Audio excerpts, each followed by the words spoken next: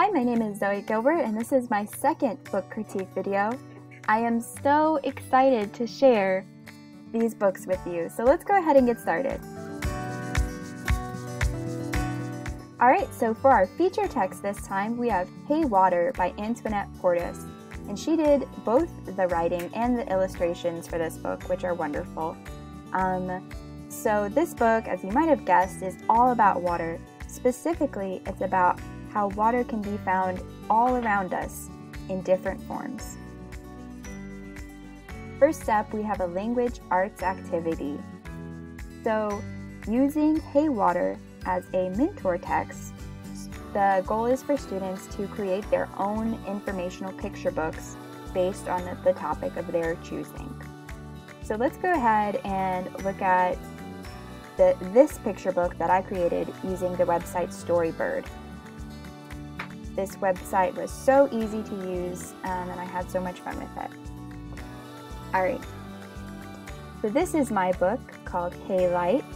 You can see I was able to use illustrations very easily to show the moon, the sun, rainbow, spotlight, summertime, trees, and this is just imitating the structure of Hay Water, and at the end, bringing it all together in conclusion, saying good night light. Alright, so that is it for my book, and like I said, this website was super easy to use, so I'm sure with just a little bit of help, first graders would have no problem and they would have so much fun.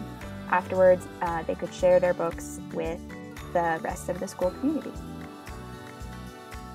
Alright, so here we have our science activity, and this is building off the idea that water on Earth is present in many different forms, so solid, liquid, etc. The goal of this activity is for students to predict whether it will rain or snow based on the temperature. So if water freezes at 32 degrees, it makes sense that below that it would be snow and above that it would be rain. How you would do this is students would create a chart based on the weather patterns over the past week or month, and then they would make predictions based on that chart.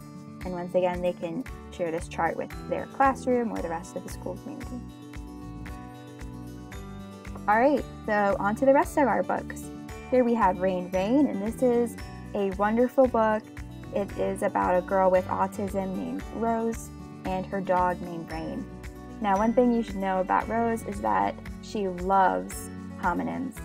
Now, homonyms, if you didn't know, those are words that are spelled differently but sound the same, like rain and rain.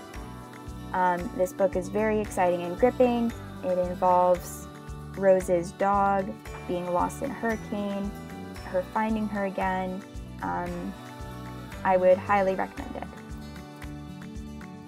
Alright, so this book is Locomotion by Jacqueline Woodson. This book is what you would call a novel in verse. It uses quite a few different types of poetry. It uses free verse.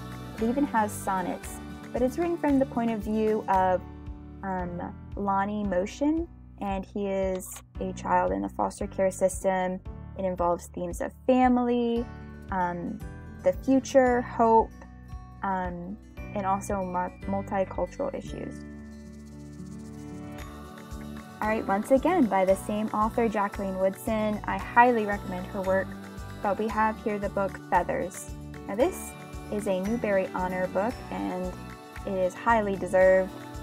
It involves this town that is separated by a highway. On one side, African Americans live predominantly, and on the other side, white citizens live predominantly. So it involves lots of issues about race and equality. Now we have Henry's Freedom Box, and this is a biography about the slave who is separated from his family and actually mails himself to freedom. It is a Caldecott Honor book. This book, The Book with No Pictures, oh my goodness, if you have not read this book before, go ahead and read it right now. As you can tell from the title, it has no pictures, but it is so engaging for students. The Day the Crayons Quit. This is a hilarious book. It's walks through each of this boy's crayons, and each of the crayons are explaining to him with letters and illustrations why they don't feel like working anymore. So this is a very fun book for students. All right, finally, I had to get this book. It's called The Hair of Zoe Fliefenbacher Goes to School. You can guess from the name why I chose that book. But it is very fun, and it deals with themes of accepting yourself and embracing your natural talents and not trying to hide who you are. So those are all the books I have on my list. Thank you so much for watching, and I will see you in my next video. Bye!